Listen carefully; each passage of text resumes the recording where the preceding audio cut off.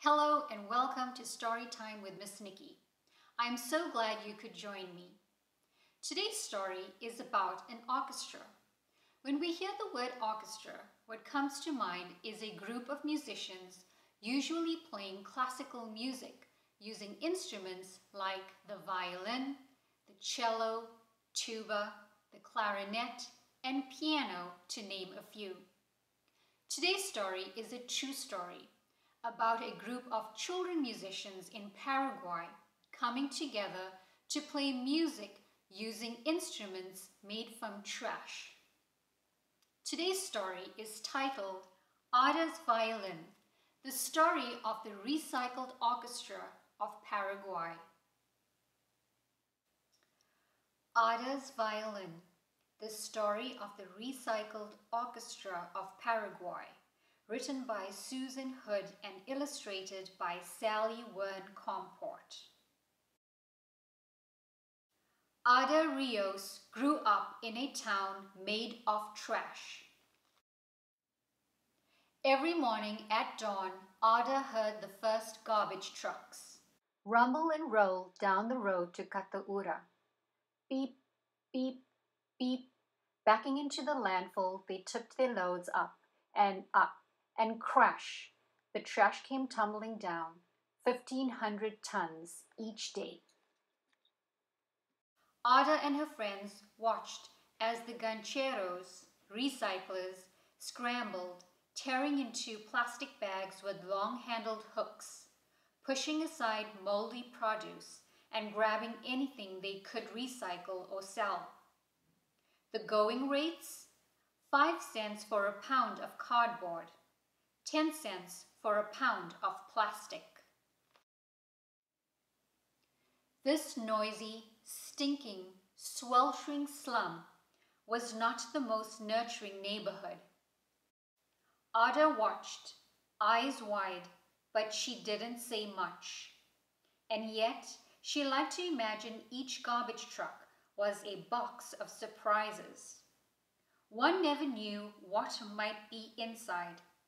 Her father had found appliances, toys, perfumes, and antique watches.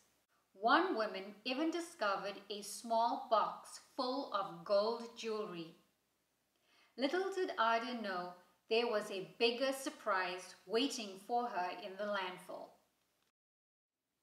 Every day when Ada's parents went to work, grandmother Marianne cared for Ada and her little sister Noelia. Grandma loved to sing rock and roll songs from the 1960s. The girls grew up to the tunes of the Beatles, Simon and Garfunkel, and Creedence Clearwater Revival. Ada loved to sing too, but only when no one was listening. Ada's dad brightened the night with stories and songs of great musicians. He turned up the radio and pointed out the sounds each instrument made. Ada heard one above all others. Sing went the strings of the violin. When the girls started school, Grandma returned to work as a recycler, collecting bottles and cans in the city. Classes let out at noon. Young Ada was in charge of Noelia until her parents were done with work. At first, the girls stayed close to home, playing with Grandma Marianne's doggies and making sand cakes in the dirt. Soon they joined their cousins playing hide and seek or a game of handball in the streets. In time, they ventured farther afield, walking down to the bodega to get candy. But Ada noticed the teenagers hanging out in the alleys, grumbling about life in the landfill looming ahead. What would happen to them, to her little sister? She watched as the older kids turned to gangs and got into fights. One day, when Ada was 11 years old, her grandmother saw a sign posted on the wall of a chapel. Violin, guitar, cello taught Saturdays at 8 a.m. Fabio Chavez.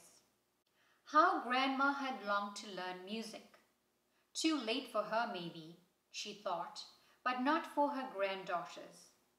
She signed them up without asking them, or their parents. Ada's heart sang out. Thanks to her abuela, she could leave her worries behind and learn to play. At the first class, the teacher, Fabio Chavez, had 3 guitars and 2 violins to share. Ada chose a violin right away, but 10 children had signed up. Frustrated, Ada and her friends found that there were not enough instruments to go around. And there was a bigger problem. Everyone quickly realized that the children would need to practice at home. But it wasn't safe to be seen with an expensive instrument in Kataura, where a violin is worth more than a house. Watching the children play amid broken glass and rusty metal, Senor Chavez knew he had to do something. He remembered a band called Les Southiers that made its own instruments. That was it. He asked Nicolas Cola Gomez, a ganchero and carpenter, for help. Senor Gomez found a discarded drum with a big hole in it. What could he use to fix it? He picked through the trash and discovered an old X-ray film. Would that work? It did. Senor Gomez kept experimenting, and others like Tito Romero helped. Inventing instruments wasn't easy, but they fiddled around discovering which materials hit just the right notes. They transformed oil drums into cellos, water pipes into flutes, and packing crates into guitars. Soon, there was enough instruments for all the children who wanted to play. Ada chose a violin made from an old paint can, an aluminum baking tray, a fork, and pieces of wooden crates. Worthless to thieves, it was invaluable to her. It was a violin of her very own. Senor Chavez set up a strict schedule of 3-hour lessons. The class had no classroom, so they played outside despite the 100-degree heat and sudden downpours. At first, Ada and the others struggled. Sharps and flats clanged and clashed. Playing an instrument is a process. It doesn't matter if one is rich or poor, ugly, fat, thin. You cannot learn to play an instrument overnight, Senor Chavez told the children. Some kids decided it was too much work and gave up, but not Ada. After lessons, she would practice at home, sometimes 2 hours a day. In time, the screeches, twangs, and tweets hit all the right notes. Their class became a small island where Chavez taught them to respect themselves and one another. Be kind. Always say please and thank you. Say you're sorry. Be dedicated when you commit to something, Senor Chavez told the children. Soon, the ragtag crew of kids learned to tune in, to listen to one another, to band together. The Recycled Orchestra was born. From then on, there was something new in the air in Kataura. Gancheros trudging home from the landfill might lift their heads to hear the sounds of Ada's violin, or the strains of Bebe's cello, or the strum of Noelia's guitar. A symphony of sound helped to lift them beyond the heat, the stench, and their aching backs. With her violin, Ada could close her eyes and imagine a different life. She could soar on the high, bright, bittersweet notes to a place far away. She could be who she was meant to be. As Ada's skill grew, so did her confidence. Once timid, she now took center stage playing solos. She helped teach the younger children too. Her teachers and fellow students took note. When she was 12 years old, Ada was named a first violinist. Imagine, she was first at something. Shortly after, she and her 39 fellow musicians were invited to perform concerts in Cataura and later in the nearby capital city of Asuncion. Word of this extraordinary orchestra spread. Soon they were asked to perform in other cities and even other countries. Ada and her friends flew on their first airplane, stayed in their first hotel, swam in the bright blue waters of Rio de Janeiro, sampled their first pastries and pineapple, and saw sights they never imagined.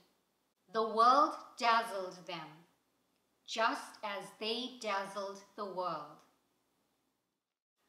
When Ada was 16, the orchestra received a very special invitation.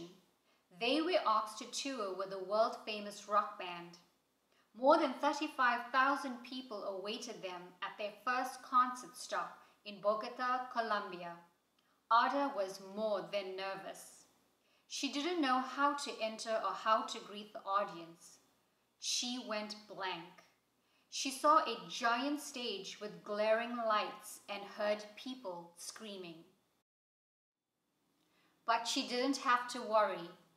As the Recycled Orchestra took the stage, the people who had paid to see the rock band cheered for them. The enormous audience sang and swayed to the music as the orchestra played, and as the performance came to a close.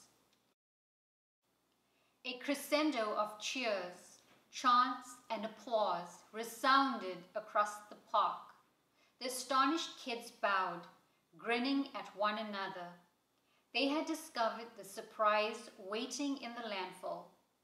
Buried in the trash was music, and buried in themselves was something to be proud of. Ada Rio's town in Cataura is the main garbage dump for the capital city of Asuncion, Paraguay. It is one of the poorest slums in all of South America. More than 2,500 families, 20,000 people live there on less than $2 a day. They endure 14-hour days picking through the trash in the landfill to find things they can recycle and sell. Today, Ada and her friends have performed concerts all over the world in Argentina, Brazil, Canada, Colombia, England, Germany, Japan, Mexico, Norway, Palestine, Spain, the United States, and more. They have toured with the rock band Metallica and played for world dignitaries including Pope Francis. What started as music class for 10 kids has swelled to orchestral rehearsals for 200 students with more than 25 instructors. Chavez quit his ecology job to work with the orchestra full-time. Now plans are afoot to use the Recycled Orchestra's experiences as a model to help other children living on landfills around the world. The end. I hope you enjoyed listening to this inspiring story. This story not only reminds us of the importance of reducing, reusing, and recycling our trash, but it also shows us how one person's actions can make a big difference and impact so many lives. I would like to know one way you have reduced or recycled, or perhaps maybe even upcycled something, which is taking something and using it in a whole new way.